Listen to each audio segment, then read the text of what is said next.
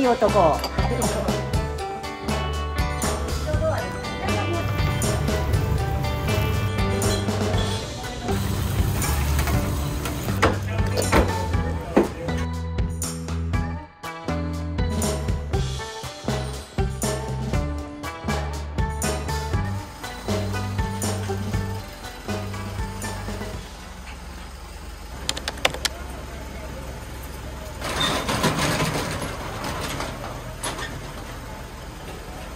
これまず来る朝2時半です。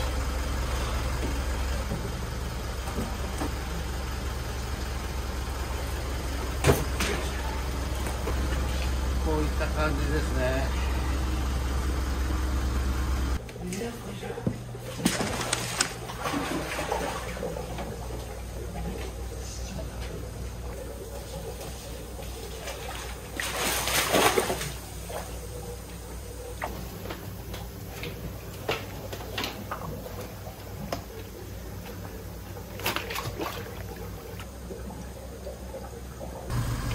だからお昼から生きたの閉めて使ってるからね。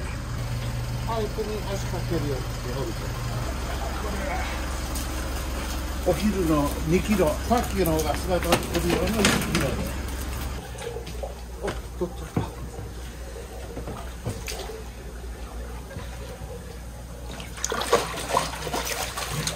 もう居酒屋、活業居酒屋っていう形で低価格で出していくっていう。だからそれを40年、続けてるわけです。仲卸があって小売店があって、小売店から買うところもあるでしょうし、仲卸が直接、店舗に持っていく場合もあるし、だから3段階になってお店の中に出るのと2段階でお店に入るのといろいろでしょう。うちらはだから市場の中から直接バイヤーとして入っていって買ってるから、たった1段階しかない。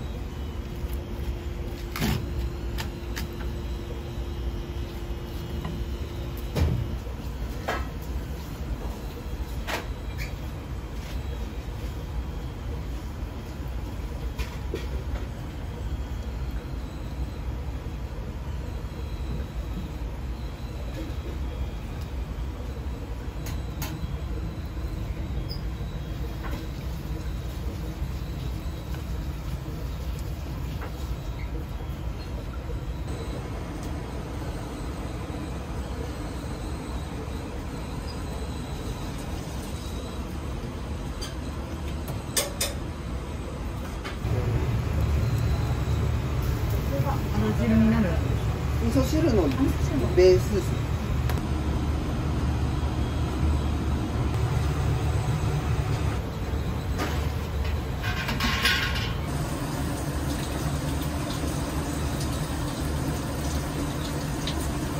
魚を、はい、もう上部が器で自分の目で見て。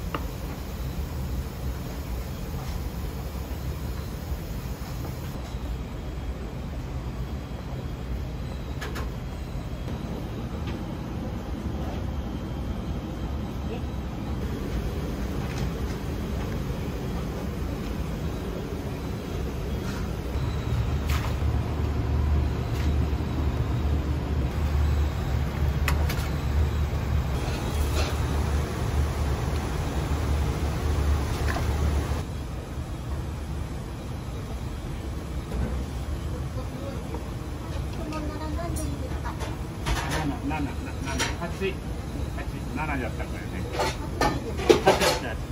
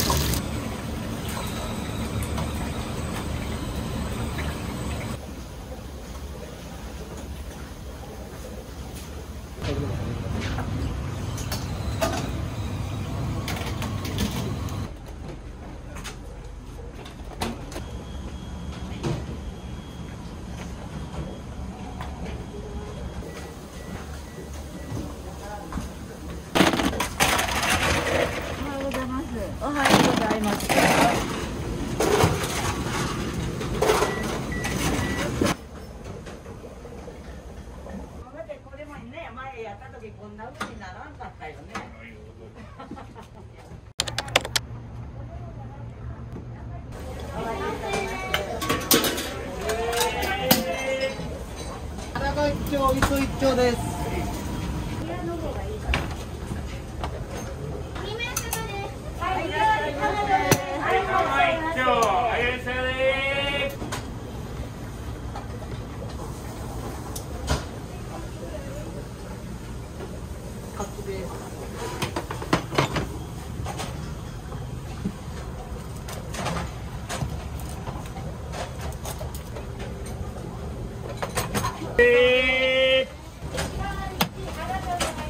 はい、磯2丁、日替わり1丁、あらでお願いします。いらっしゃい。いらっしゃい。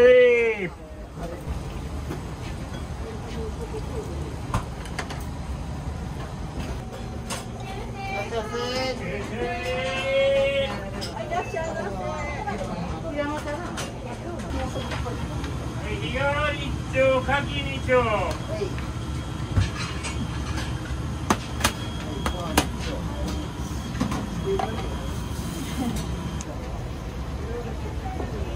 いらっしゃい。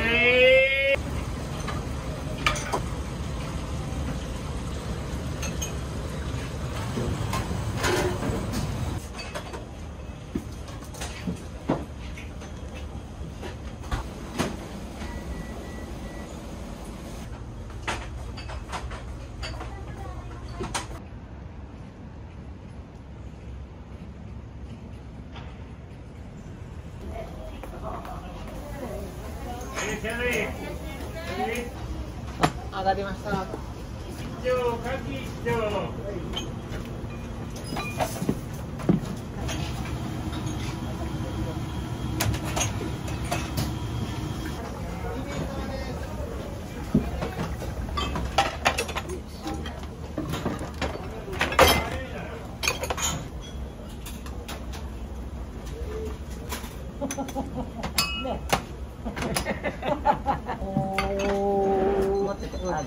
一緒についてくるんですよ。はい、行きます。お鮭洗い。何事あれ。何事じゃ美味しいんで。庶民的でね、お料理がすごく美味しい。ご飯が美味しいね。ご飯がね。でもちろんお魚もあれだし。新鮮なのが出るよね、お魚でも。お昼はこれだけの量ってないもの。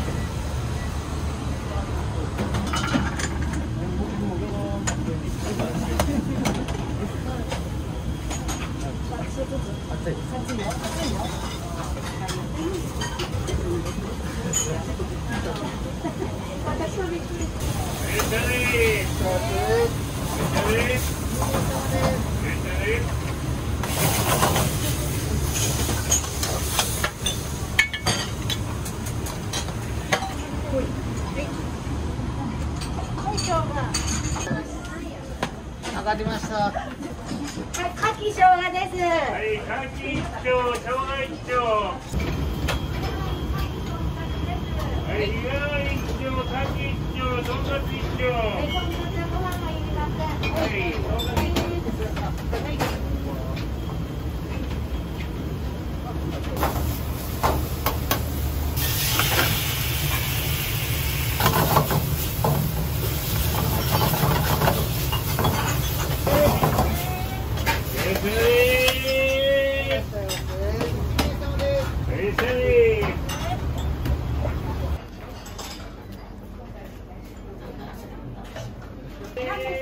い、2名様。はい。2名様です。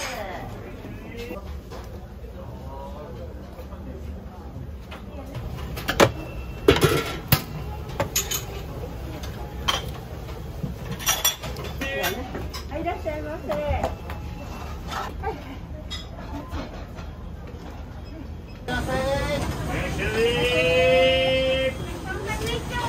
はい、とんかつ一丁。はい、いらっしゃいませ。いらっしゃい。3名様です。いらっしゃい。いらっしゃい。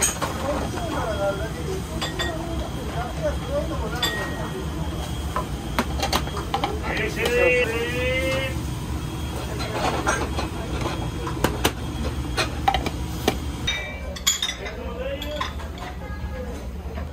5番の。はい。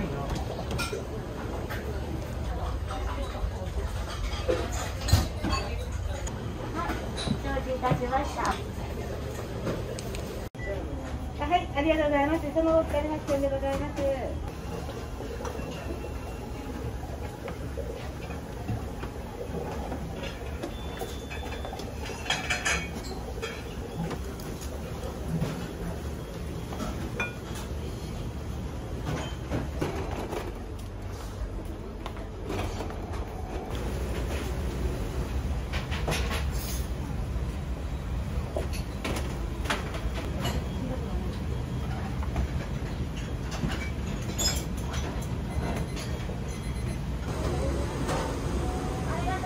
ありがとうございます。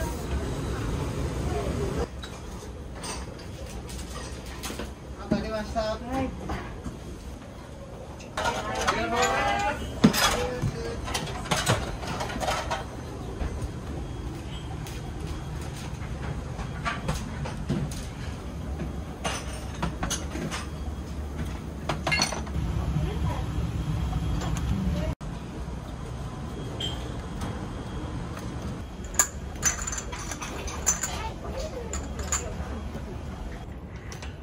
あ、持てた。持ってた。何どれぐらい？はい。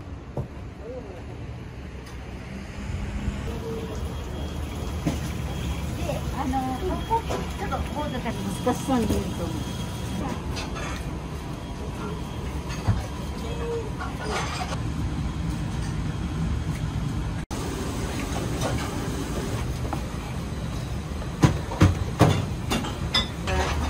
1枚くれません？優しい優しい。わても優しい。メニューありました。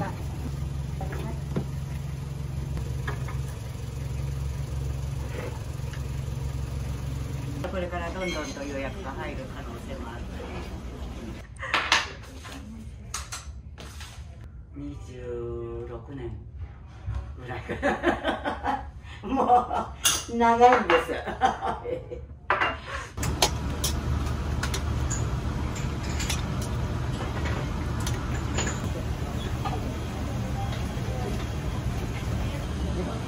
こんなのいいですか？足ります？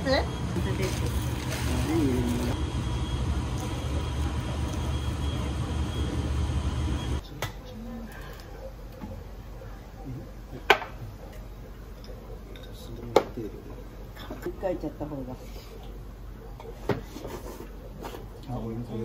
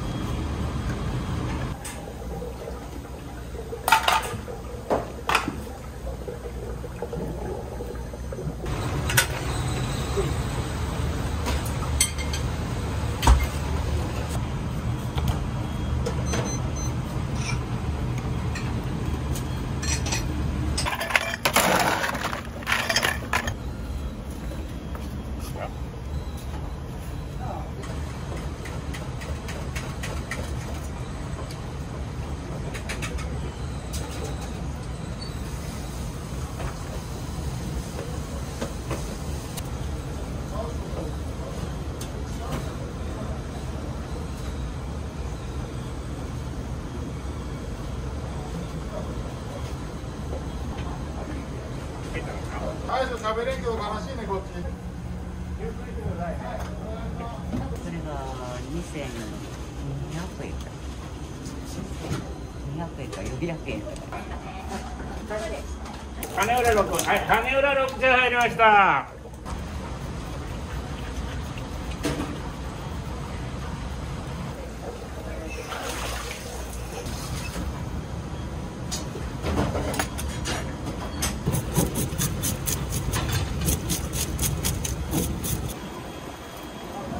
い、お願いします。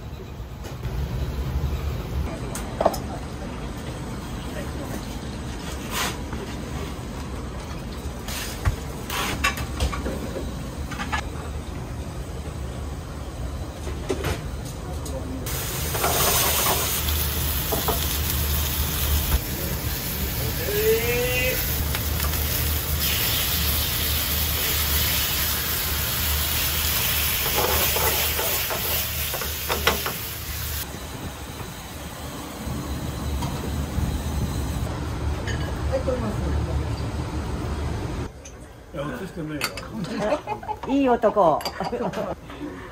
はい。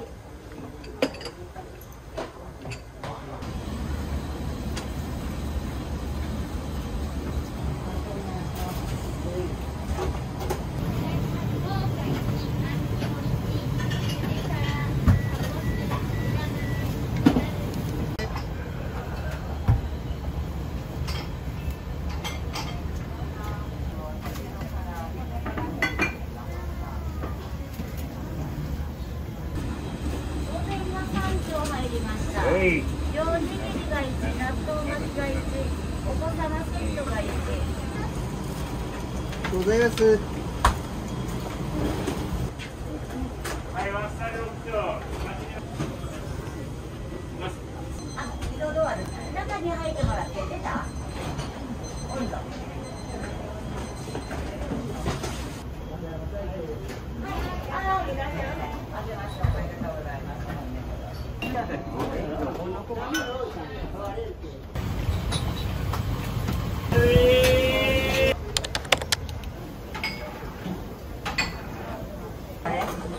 ああ、わからんかった。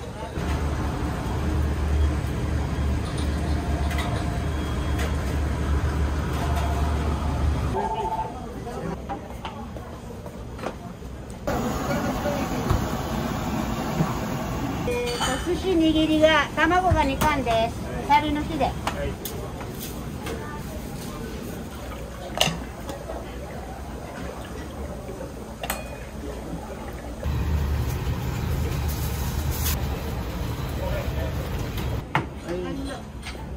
塩はない。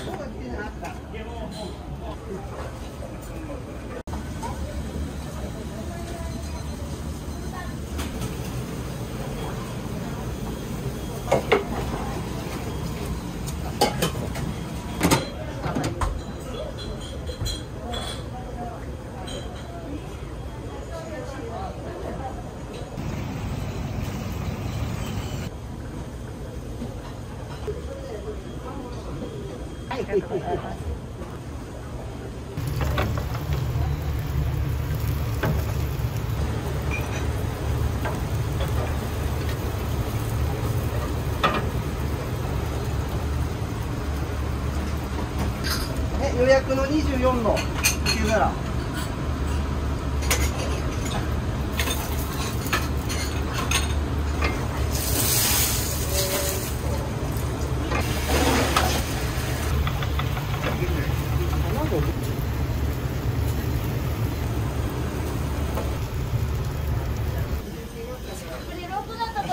りますから取ってってください。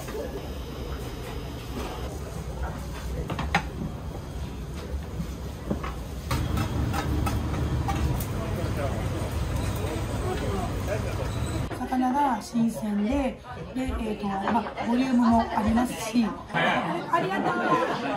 もう1時間ぐらい後だ。お店の人はもう好きな方が多いので、やっぱりこう来たら顔を覚えてくれてて、我が家はもう年末も30日も来たばっかりで、本当に上手です。これはまだもう明日しか本漬けができませんので。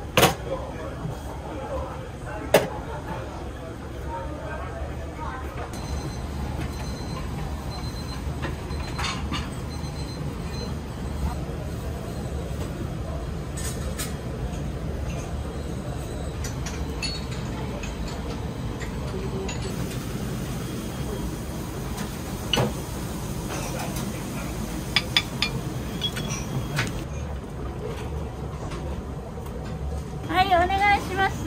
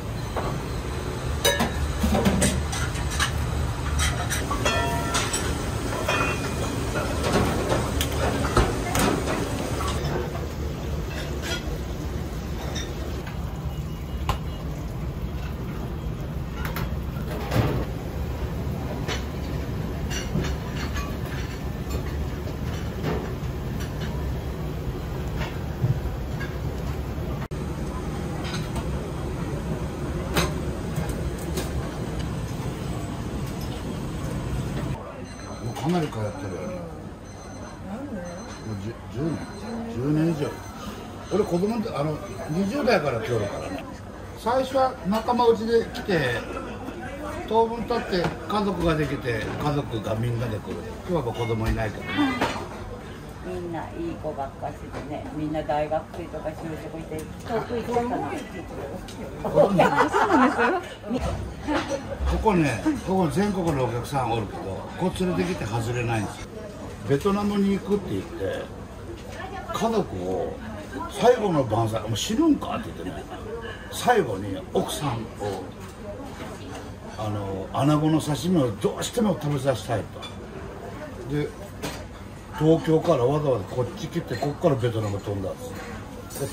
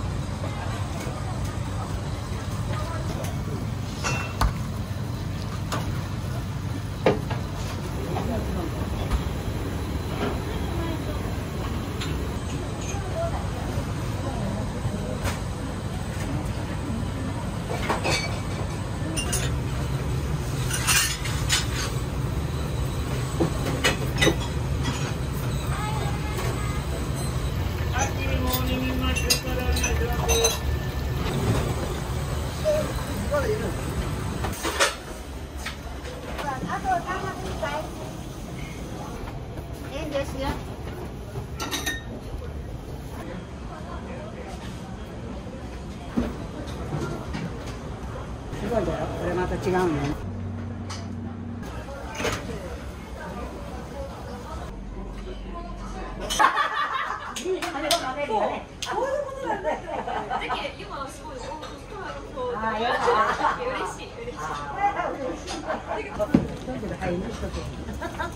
もらわねえ。お味何？ラスト？10。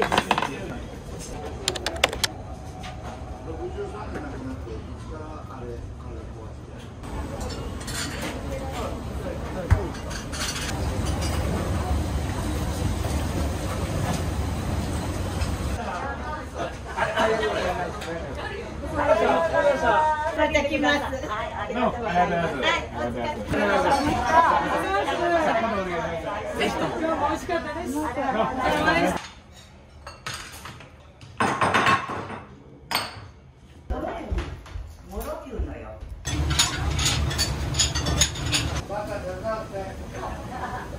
りがとうございます。